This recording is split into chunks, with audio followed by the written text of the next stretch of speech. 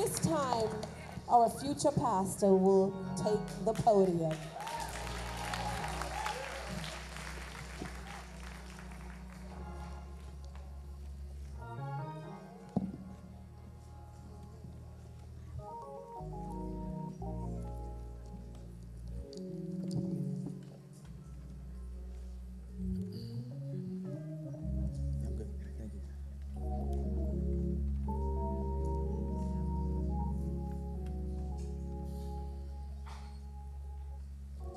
Praise the Lord, Bethel. Praise the Lord. It's good to know that Jesus reigns, amen? We serve a mighty God who reigns, who is in control, who is in charge, who has all authority, who's always in control. He's never not in control. He's never not in control. You know, so when we go through the ups and downs, the highs and lows of life, we serve a God who we can call on, who's in control of those highs and lows, those ups and downs. We serve a God who reigns, and he's consistent. In spite of how our situation fluctuates and changes, our God is consistent.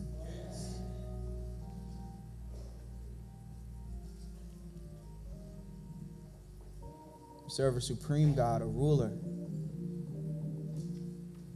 And just because he reigns and he's on the throne, it doesn't mean that we don't have a part to play. Doesn't mean that he does all the work and we just sit back and, wait to be ushered into glory. We have a part to play, a responsibility to carry out. Amen? So today we'll be looking at a little bit of that. Today I'll be coming from the book of Mark. Mark chapter 10. Mark chapter 10.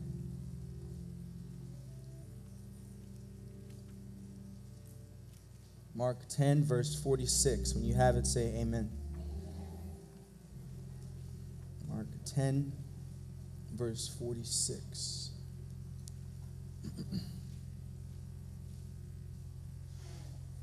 You guys have it? All right.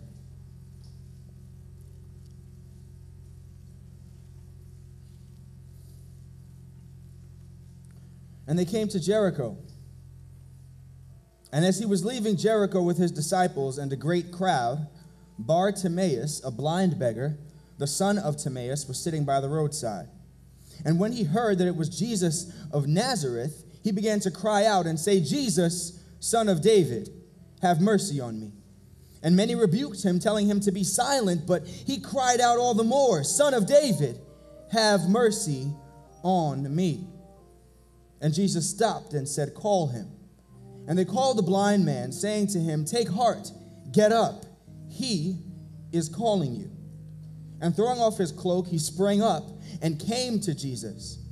And Jesus said to him, "What do you want me to do for you?" And the blind man said to him, "Rabbi, let me recover my sight." And Jesus said to him, "Go on your way, your faith has made you well." And immediately he recovered his sight and followed him on the way. Followed him on the way. From this portion of text, today I'd like to talk about the cost of sight. The cost of sight. Dear God, we thank you so much for this time. We thank you for the service and how you've ministered to us and blessed us, Father. So I pray that as your word goes forth on this morning, Father, that you would bless me and that you would just bless what I've studied, bless what I've prepared, Father. And you would bless the hearts of those that are listening, receiving this word, Lord, that you would do what only you can do. Do what needs to be done. Hide me behind your cross. Thank you and praise you, Lord, in Jesus' name. Amen. Amen, amen. Okay, so the cost of sight. The cost of sight. So there's a term, the term woke, right? Woke. It's used to describe, usually but not always, just an individual, someone, maybe a minority, who understands that this racial construct that we know, or that we now live in and exist with, is just that, a construct that was created kind of like a hierarchy of sorts, and that society follows it, with the understanding that not all races are necessarily seen or treated as equal within that construct, right? You guys follow? James Baldwin writes, and he says, to be a Negro in this country and not to be relatively conscious is to be a Negro in this country and to be relatively conscious is to be in a rage almost all of the time. All of the time. So we could switch today's word woke with that word, with those words relatively conscious.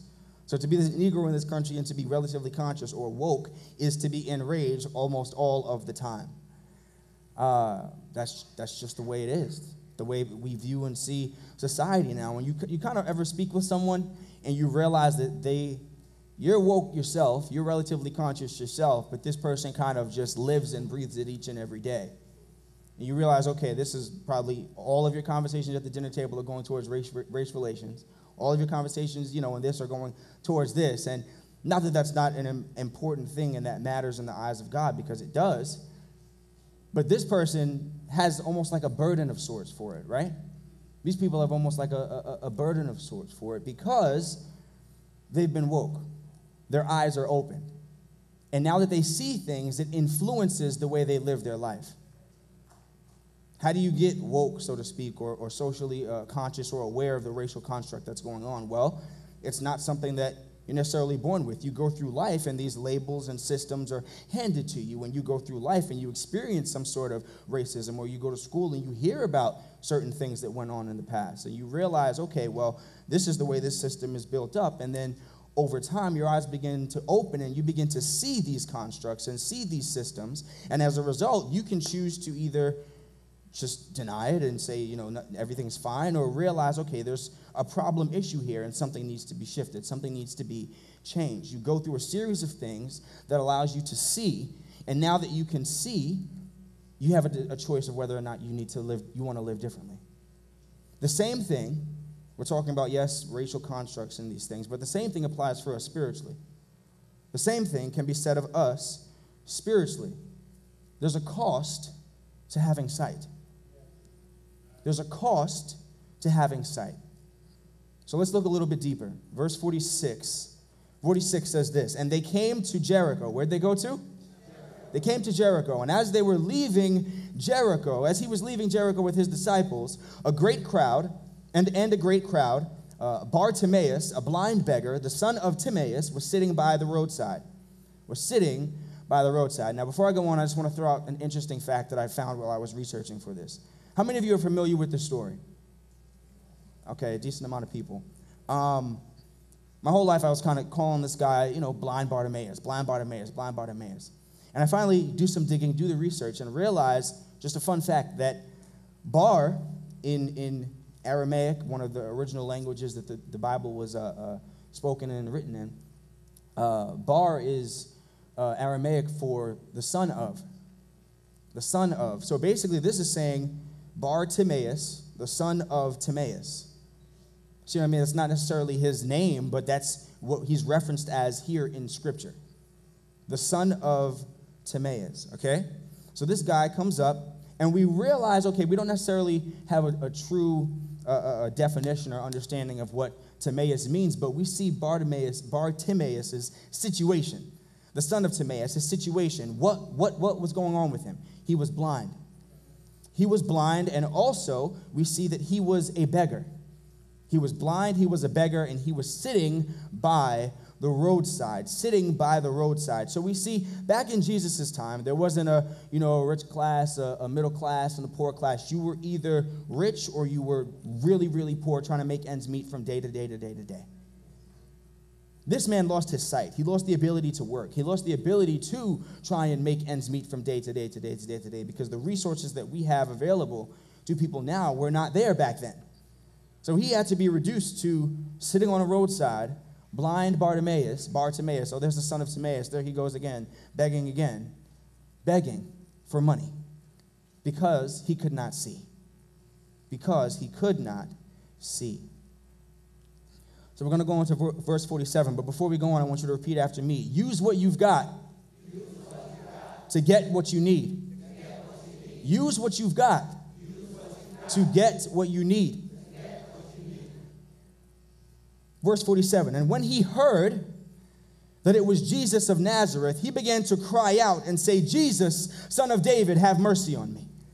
You see, he couldn't see, but he could hear.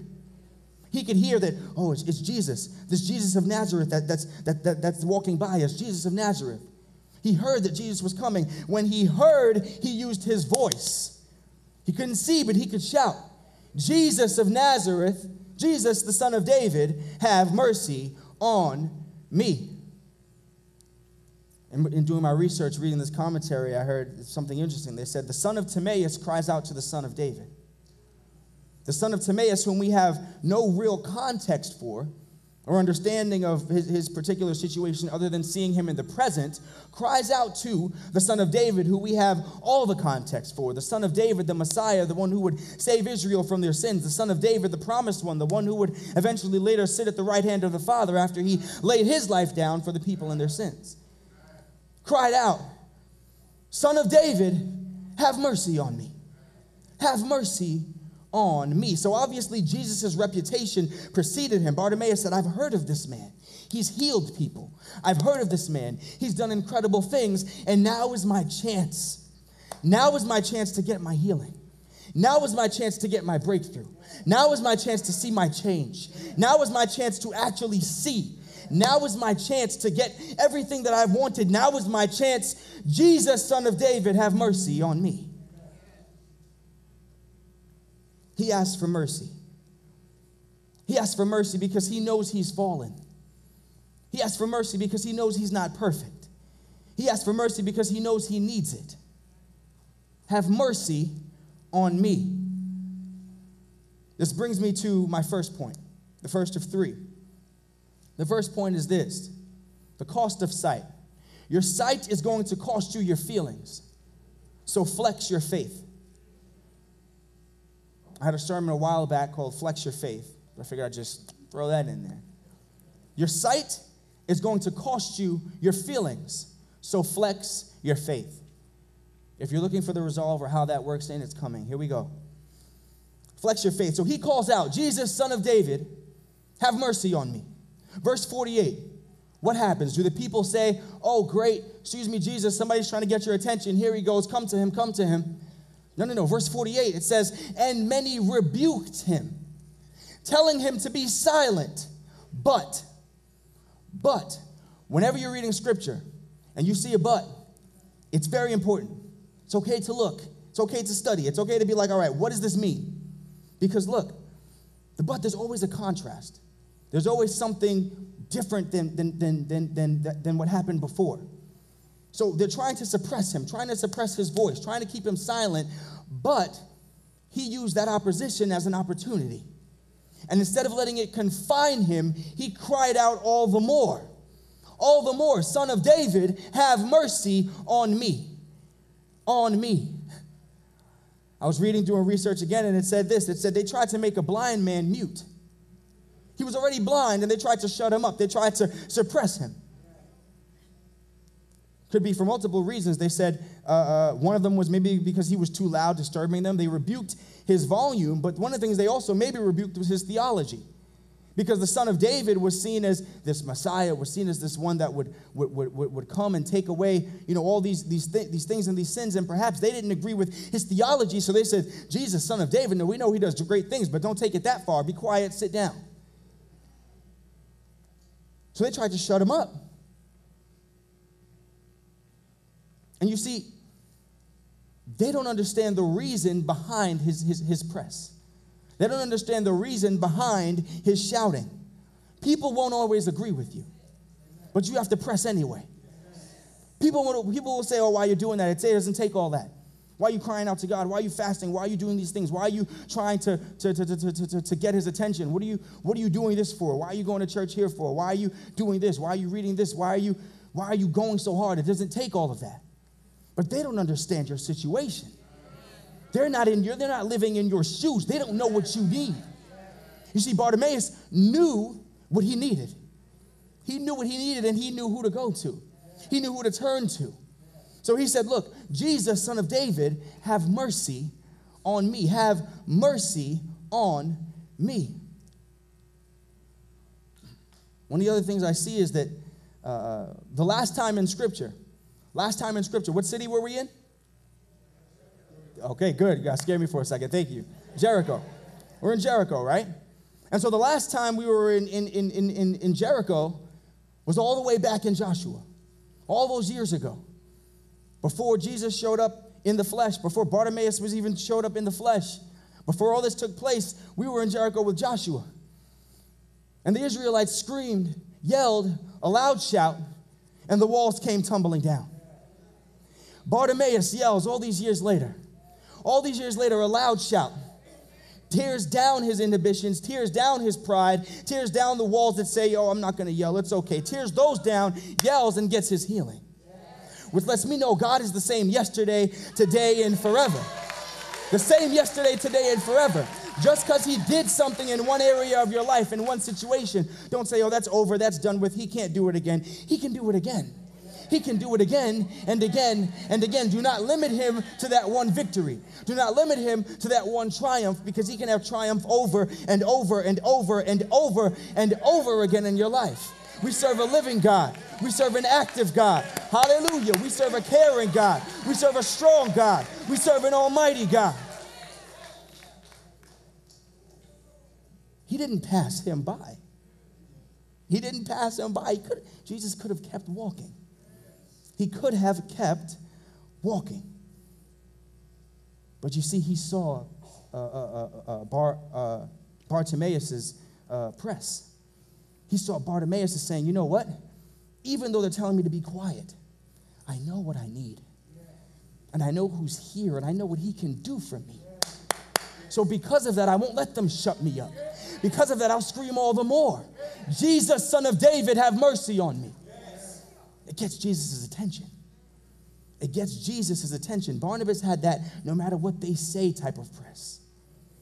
Too many of us stop because of what they say, but they haven't been where you are. They don't need what you need. They don't see what you see. Verse 49 says, Jesus stopped. It got Jesus' attention. Jesus stopped and said, call him. And they called the blind man, saying to him, take heart, get up. He is calling you. They're saying, look, be encouraged. Be encouraged, get up. He's calling you. The amazing thing about this is I read this and I said, wait a minute. Some of the people that said, wait, get up, he is calling you, take courage, were probably some of the people that tried to shut him up. Which means they weren't with him when he was down and out. But when they see him on his come up, they want a piece of the action. When they see him on his come up, they want a piece of the pie. So they say, look, let's help you up. Let's help you. Come on. Be encouraged. Be encouraged. Some of them were maybe genuine, but others I'm sure were saying, be quiet, be quiet. And then Jesus, the one they dismissed, says, I want him. And they say, him? Oh, let's help him. Let's come to his aid. There's so many people that are maybe gonna kick you while you're down and out. That are going to try and keep you down. And then they see the hand of God moving. And then they're going to rush to you.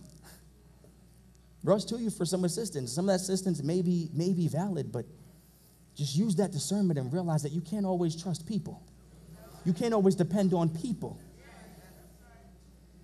Because Bartimaeus had to have a no-so. I know this, I want this, I need this. Despite them trying to shut me up, despite them trying to keep me quiet, I need this. And then they came around after his press. Your press will open doors. Your press will have people see things that they couldn't see before. You see, they had perfect sight, but they couldn't see what Jesus saw in Bartimaeus.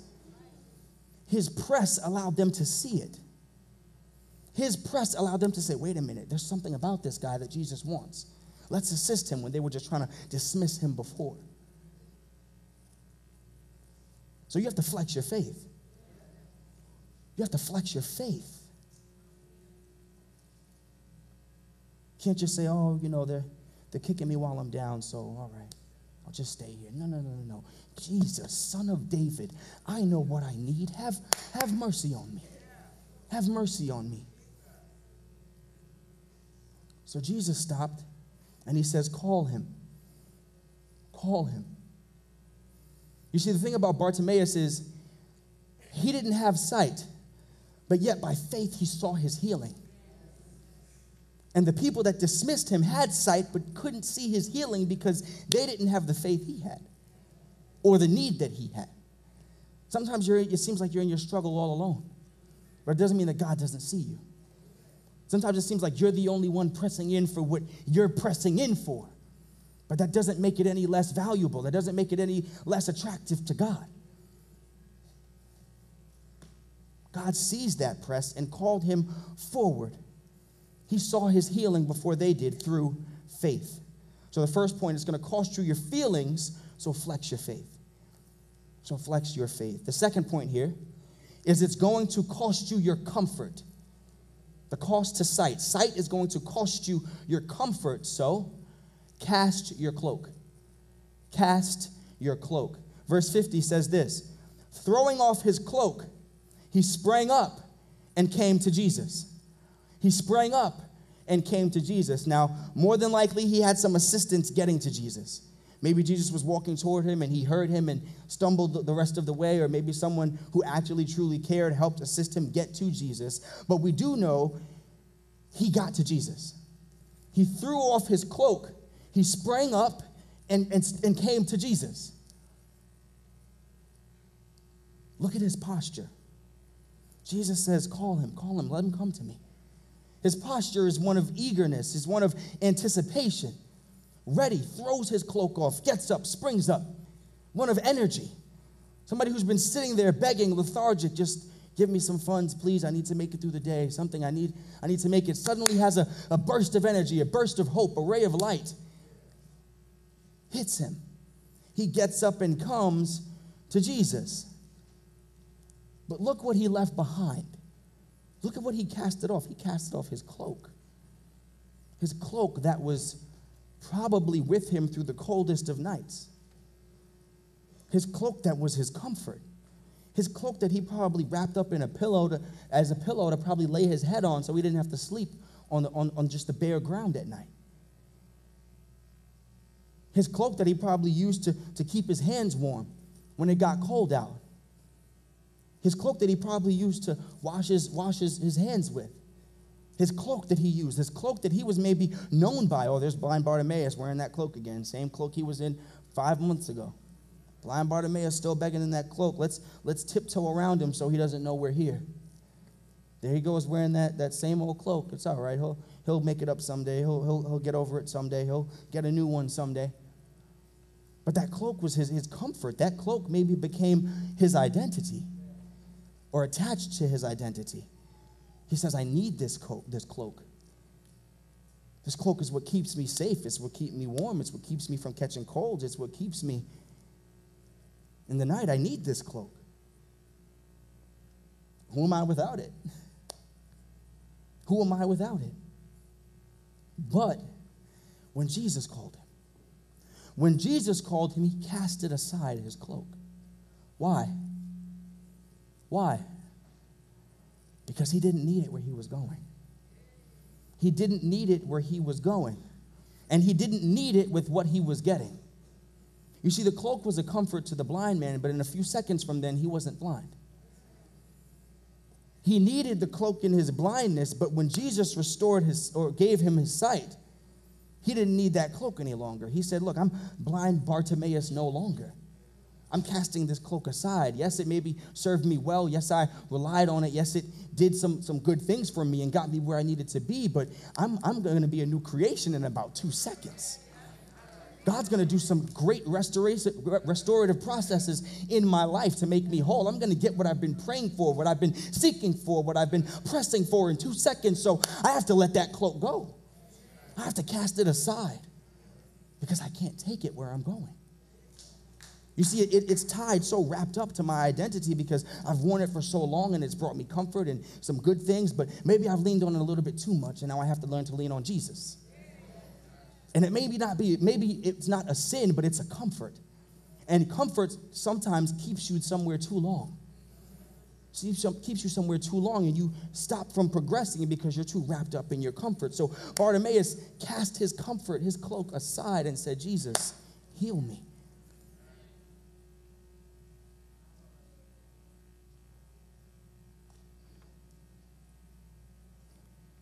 God says, look, I want you to get beyond this point, but you have to get rid of that cloak.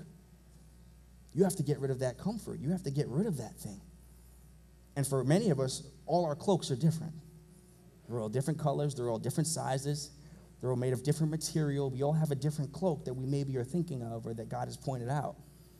But whatever it is, God may be saying to some of us, look, you relied on this cloak for so long, but you can't take it where I want you to go.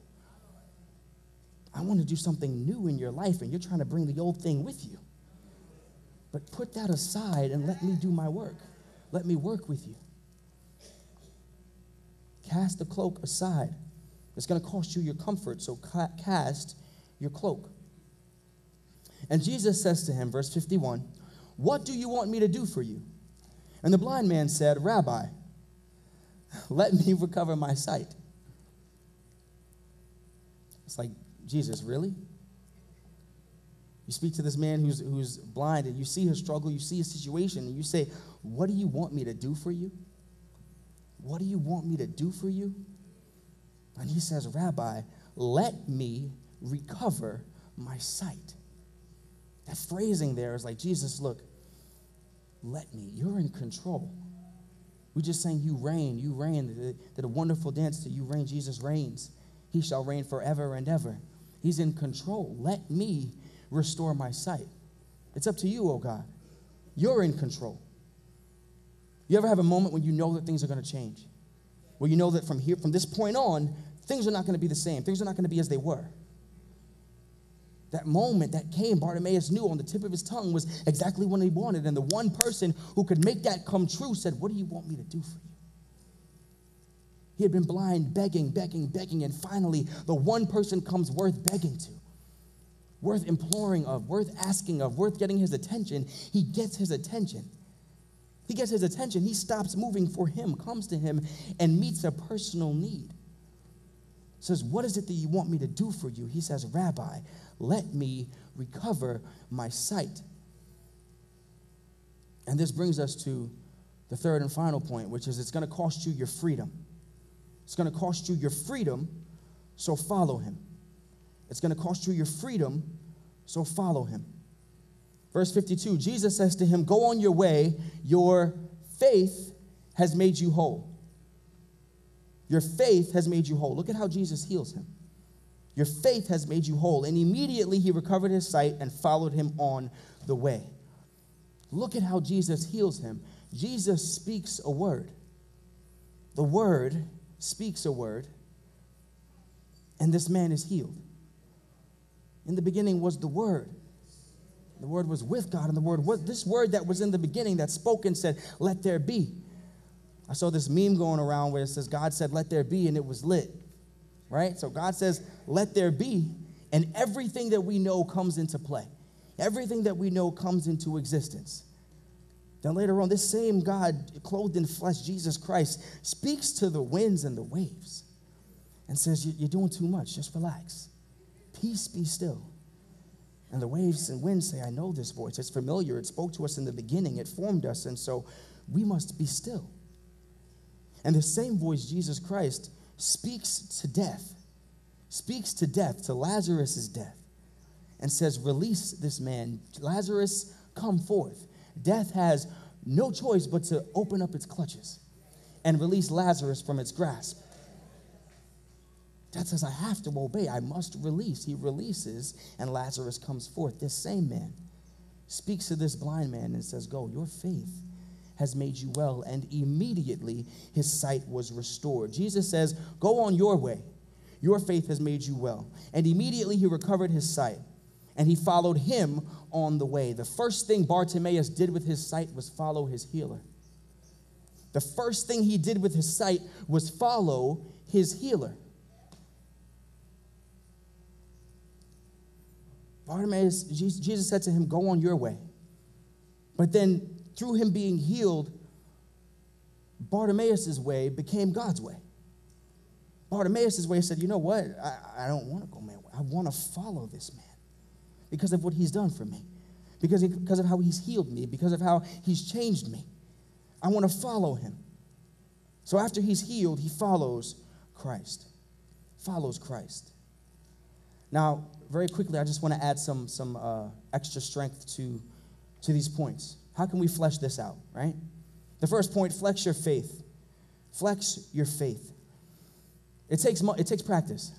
It takes practice, just like a muscle. If you don't go to the gym, if you don't work out, if you don't eat right, if you don't do whatever you have to do, your muscle will just get weak and just exist and not grow. Faith is just like that. The more it's used, the stronger it becomes. The more it's used, the stronger it becomes. But the only issue that we have is our faith is used through opposition. Through opposition. Flex your faith. You have to see, like I said, the opposition as an opportunity.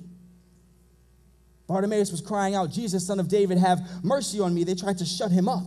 But instead of shutting up, he cried out all the more.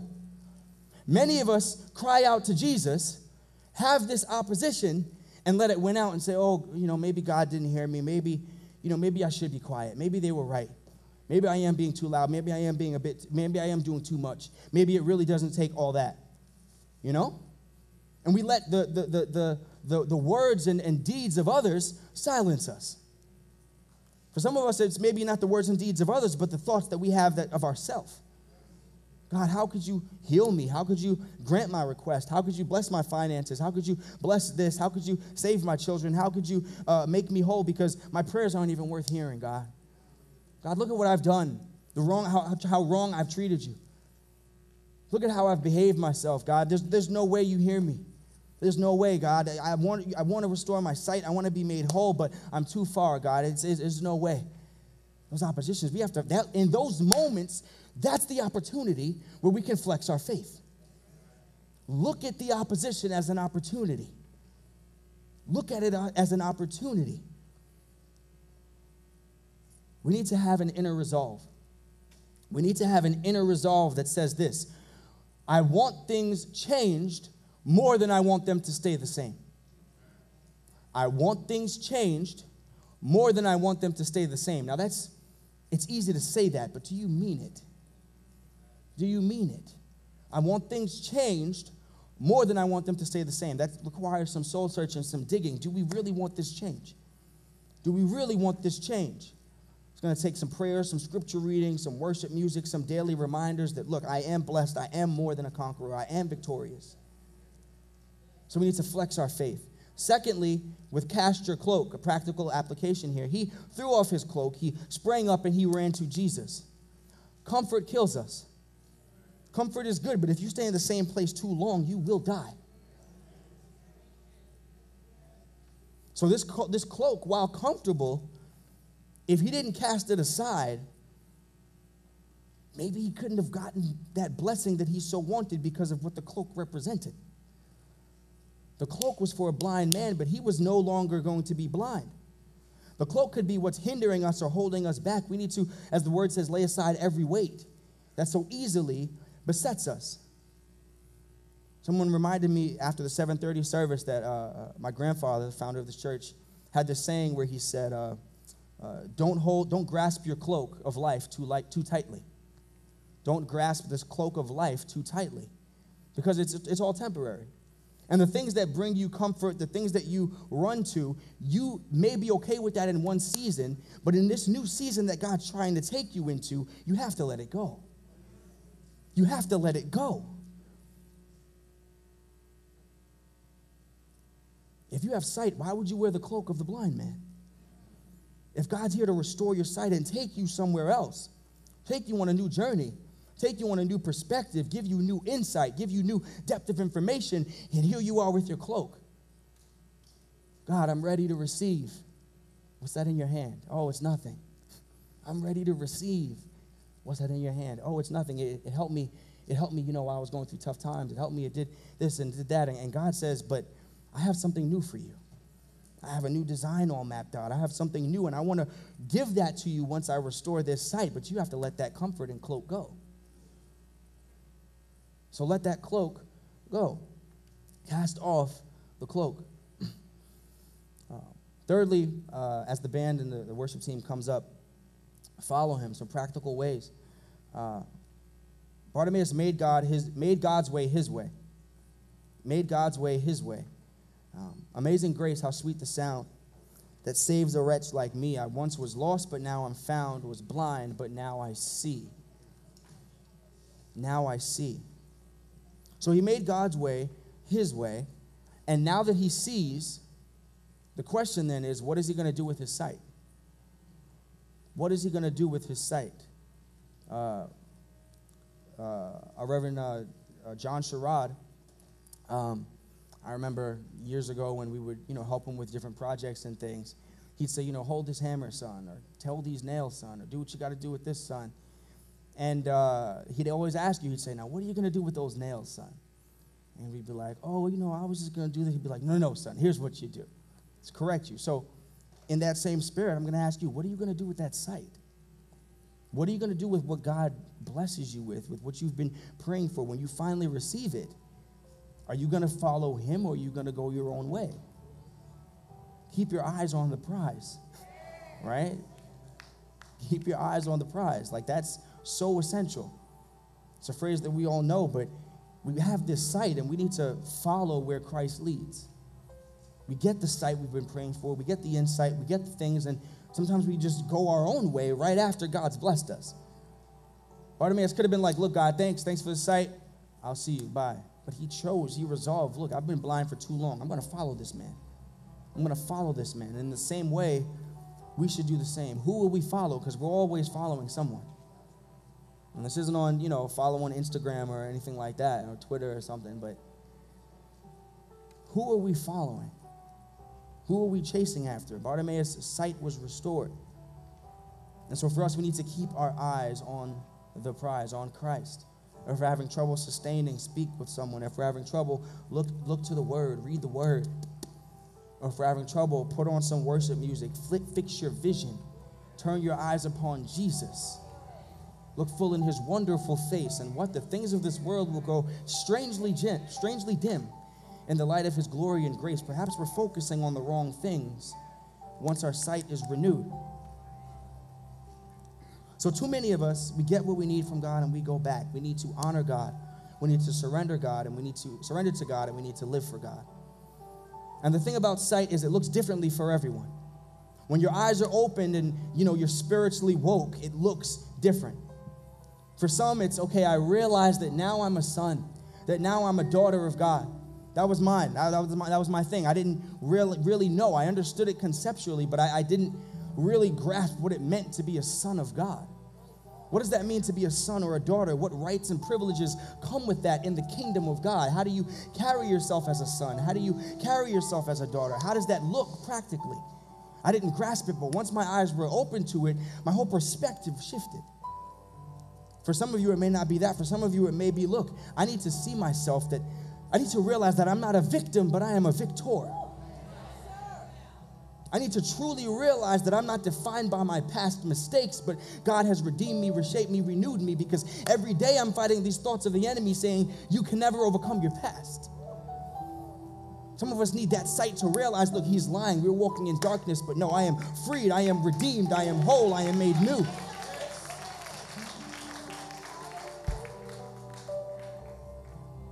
And some of us just need a physical healing, actually a physical touch from God. And there's many others that I haven't listed, but you know what yours is, wherever you find yourself on that spectrum. And as I close, the biggest hindrance to some of us receiving our sight is that we cannot get past our feelings. Anger, inadequacy, shame, bitterness, lust, and we can't flex our faith. For others, the biggest reason why we can't fully have our eyes open is because we're coming to Jesus with our cloaks. And Jesus says, take your cloaks off. Cast them aside.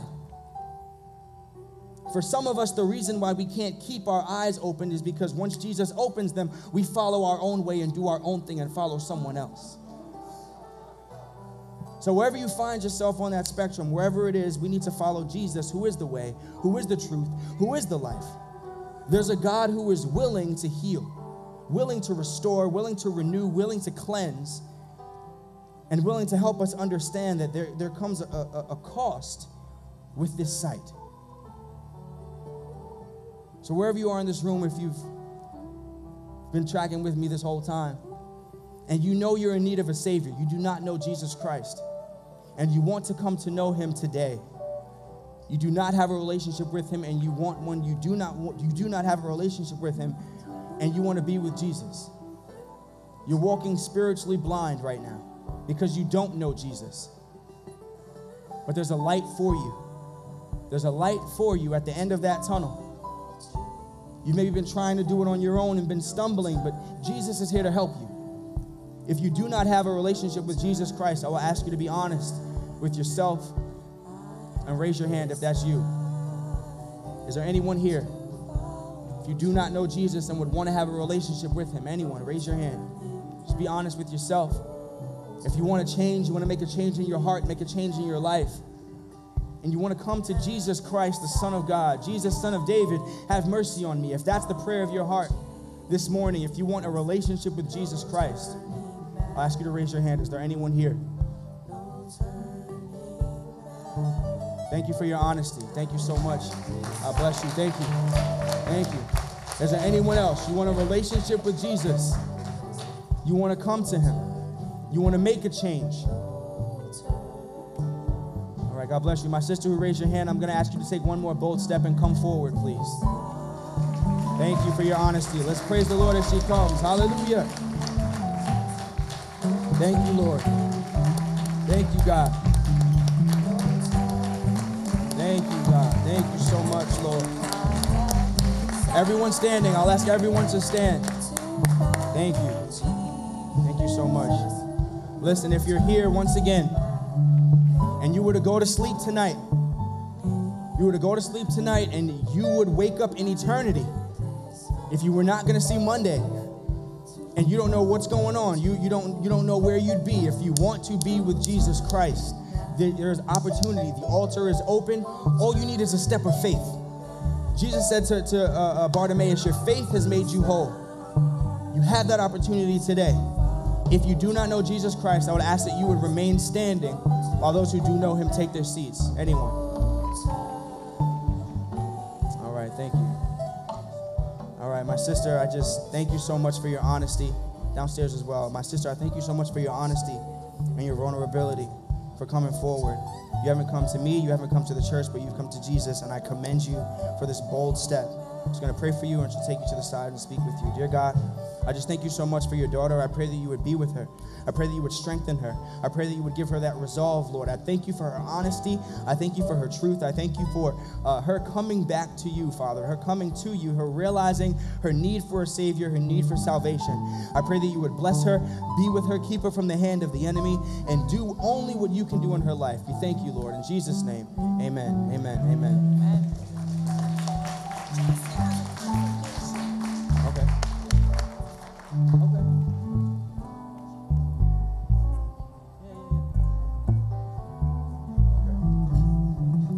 Okay.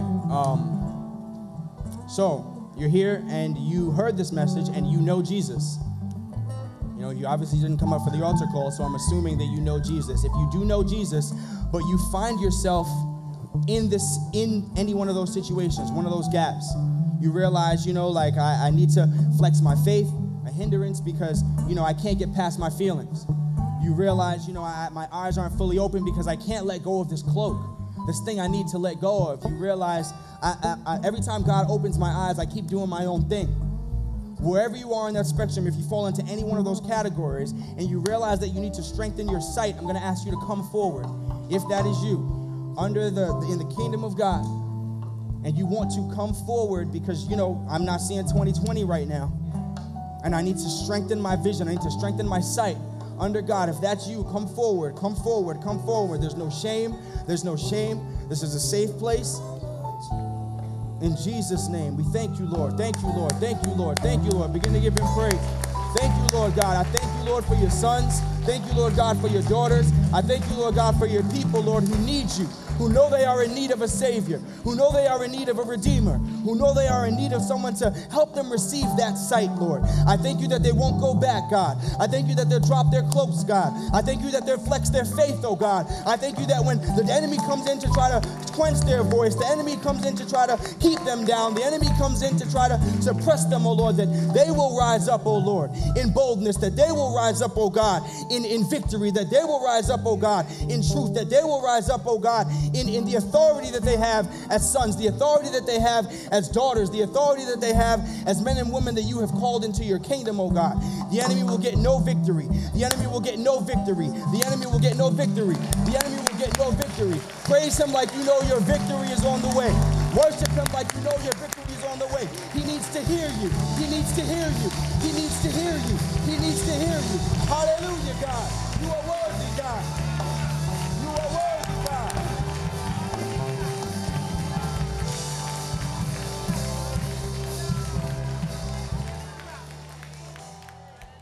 This is the confirmation that, Pastor Rod, I'm going to just ask that you would just not leave. The Lord gave a word in the beginning of the service that confirms everything that Pastor Rod said. And this is what the Lord says: I am full of compassion. I am full of compassion for your heavy burdens. I am touched by what you feel, and I died for this. You will go home today differently if you allow me to be your balm in Gilead. You are not meant to carry this kind of pain, my children. Some of you have been like camels, carrying pain, carrying hurt. You are not meant to carry this kind of pain. I am the remedy, says the Lord. And so as Pastor Rod was praying, some of you have been carrying stuff that you have no business carrying. You're his children. You're his children. And if there's anyone who's left who still needs to come, there is a powerful prayer that I believe that Pastor Rod is going to pray, and you are going to get your breakthrough. Don't go home. He says today is your day of deliverance. Don't go home. He says today is your day of deliverance, says the Lord. Why? Because he's full of compassion. Why? Because you are his children. And you are not meant to carry this.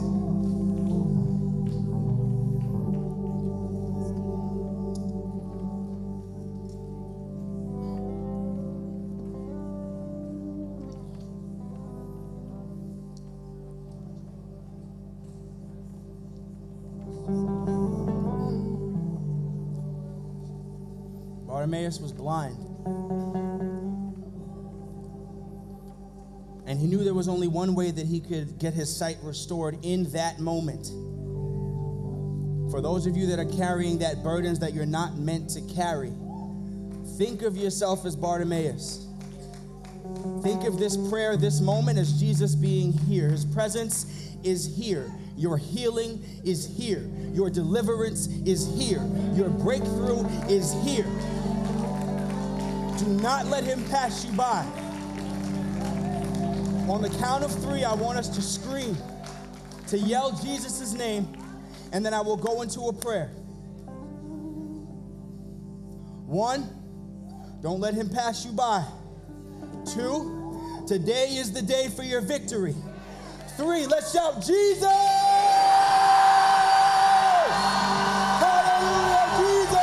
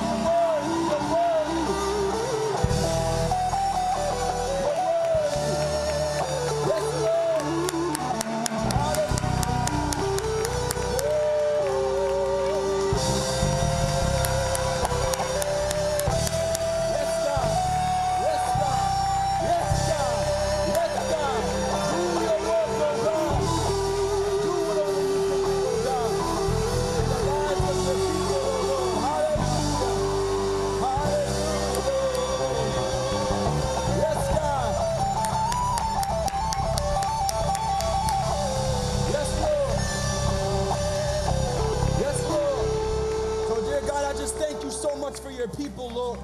I thank you for your sons, for your daughters, God. I thank you for their victory in Jesus' name. You've heard their call, you've heard their cry, and now you say, come forth. Come forth, come forth. And you ask them, you ask your sons, you ask your daughters, you know, but you want to hear them. What do you want me to do for you?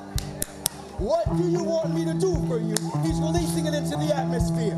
Whatever you need, he's releasing it into the atmosphere. Finances, your need is being met. Health, your need is being met. In Jesus' name, what do you want me to do for you? Thank you, Lord. We thank you, Lord, because you are a good God. You are a God that cares about your people, Father. You are a God that sees our affliction and doesn't leave us there, but restores us, oh God. And today is a day of restoration. Today is a day of restoration. Today is a day of restoration. Today is a day of restoration. Today is a day of victory. Today is a day of empowerment. Today is a day that the Lord has made. Today is a day that the Lord has made, and on this day you will receive your victory. And on this day your hope has come. And on this day all that you have pressed for, all that you have longed for, all that you have fought for is yours. In Jesus' name, lift up the name of Jesus. Hallelujah. Hallelujah, Lord.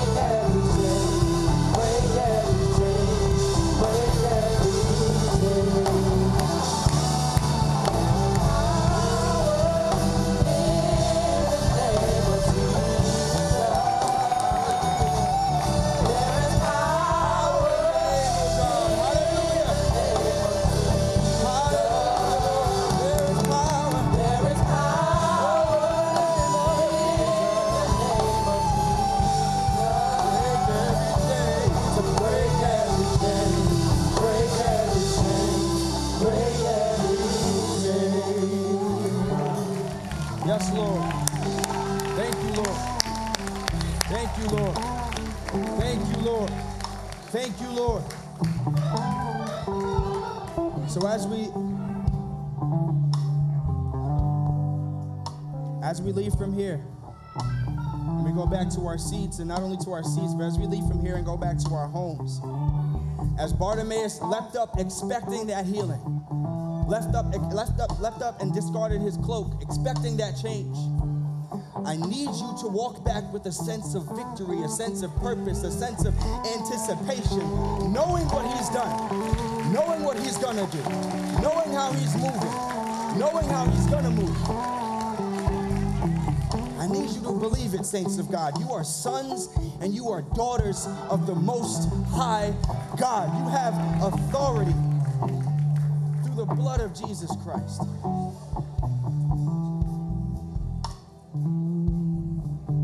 So God, once again, I just thank you so much for each person here, Father, for all that you want to do in and through them. This is just the beginning, just the tip of the iceberg, God. We thank you so much, God, for your investment, God. Your investment, God, in each person's life, Father. Each time you spared them from the jaws of death. Each time you spared them, God, from negative or crazy situations, God. And we thank you that you are a God of restoration and a God of renewal, Lord. That just because they've messed up doesn't mean you won't have mercy, oh God. So I thank you, God, for restoring, for lifting up, for keeping and cleansing. And we pray all these things, and we declare our victory. In Jesus' name we pray. Amen. Amen. God bless you. Amen. Hallelujah, Lord.